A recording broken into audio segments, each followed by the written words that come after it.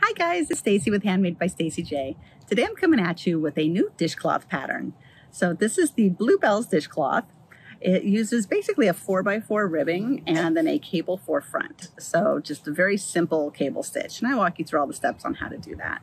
This is lovely because not only is it beautiful in the front, you can reverse it, and in the back it looks really good too. So I have one in blue, I did one in silver as well. If you would like to access the free written pattern, just go to my website at www.handmadebystacyj.com. And before we get started, if you could please like and subscribe, that would be very helpful. One last thing, if you like the little bands that we have that show the dishcloth, those are for free on my website as well. It's a free printable for you too. So grab your needle, grab some yarn, let's get started. Let's go over the materials we need for this project. So I'm using a US size 3 or 3.25 knitting needles, and you can use straight needles if you like. I don't have them in that size, so I'm using my little 14-inch circular knitting needle. You'll also need a tapestry needle, a cable needle.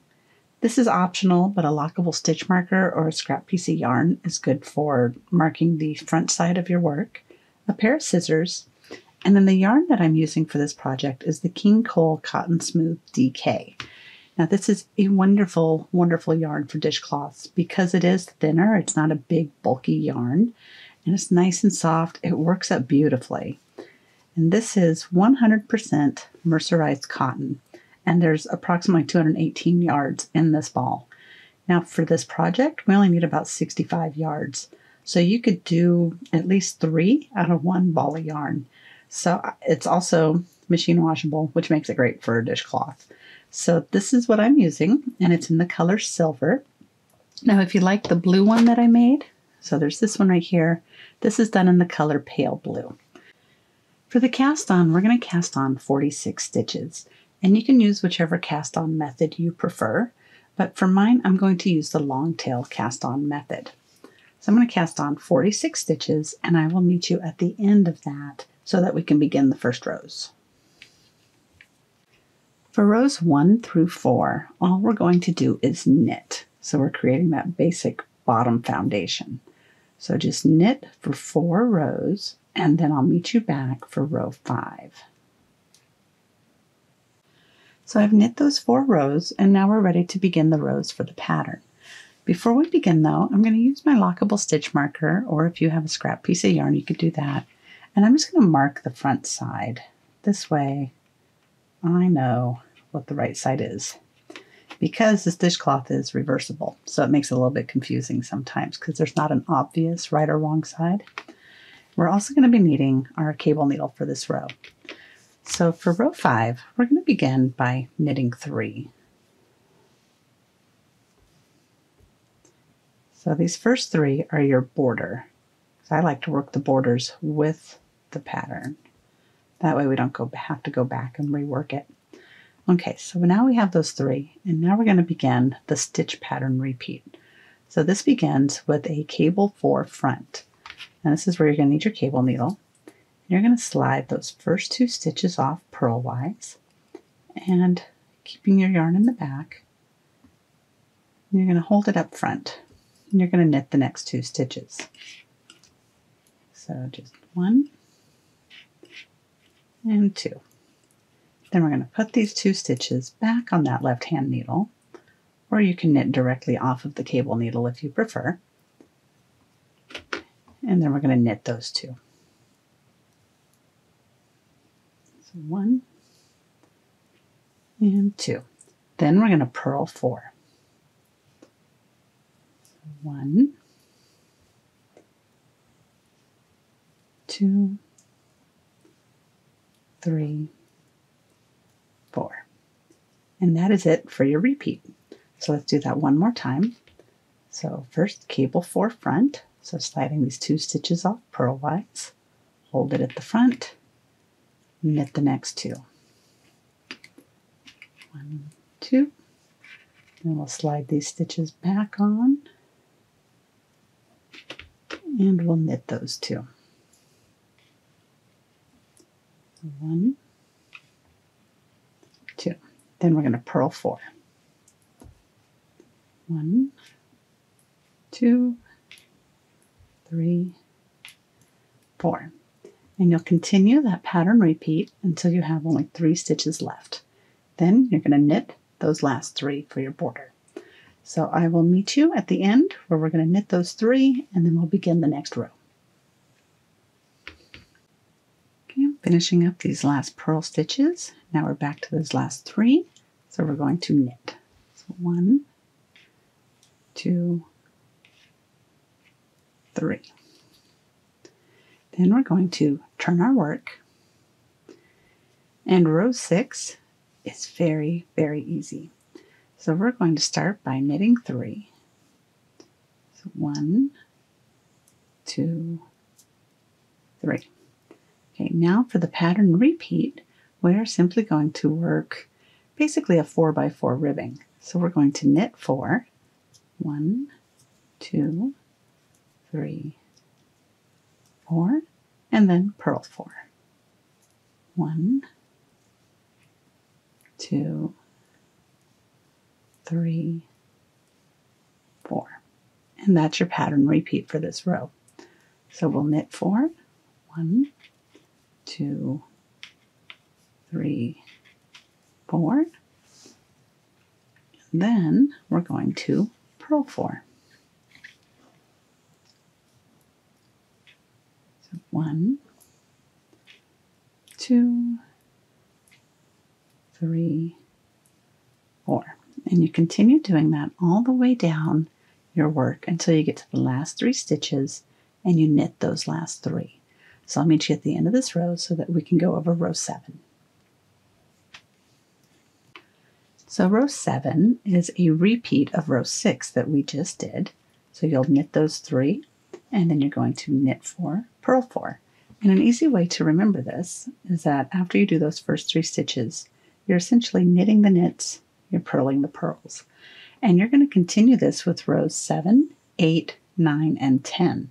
So repeat row 6 4 more times, doing the knit 3, and then you'll knit 4, purl 4, knit 4, purl 4. And I'll meet you when we get to row 11. I've repeated row 6 4 more times, and this is what it looks like now with the right side facing. And now with the next row, what we're going to do is we're going to do this cable work where we're going to stagger it. So we're going to start where our purls are. So these little bells, I call them bells, I think they look like little bells, are going to be staggered in between where they are. So let's get started on row 11. Now, just like all the other rows, we're going to begin by knitting 3. So it's 1, 2, 3. Then we're going to begin by purling 4. So 1, 2, 3, 4. Then we're going to get our cable needle and we're going to do the cable 4 front.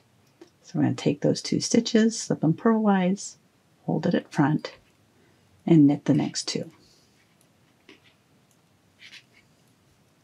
Then take those 2 stitches off the cable needle, put them back on our left hand needle, and knit those 2. So 1, 2. And then that's it for the repeat. So we'll do it once more. So purl 4, 1, 2, 3, 4, and then cable 4 front. So that's 1, 2, hold it at front, knit the next 2 stitches, and then knit the 2 from the cable needle by placing them on the left hand needle.